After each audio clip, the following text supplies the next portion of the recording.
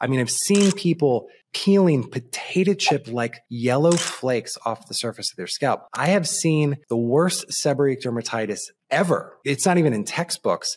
And this one particular case in Arizona, this poor kid, he was 17 years old. He had seborrheic dermatitis and he used to put oil on his scalp, which is the worst thing that you can do with seborrheic dermatitis, because if you're using something that's not antifungal, you're simply adding to the oil and you're making the hair loss worse and the inflammation worse.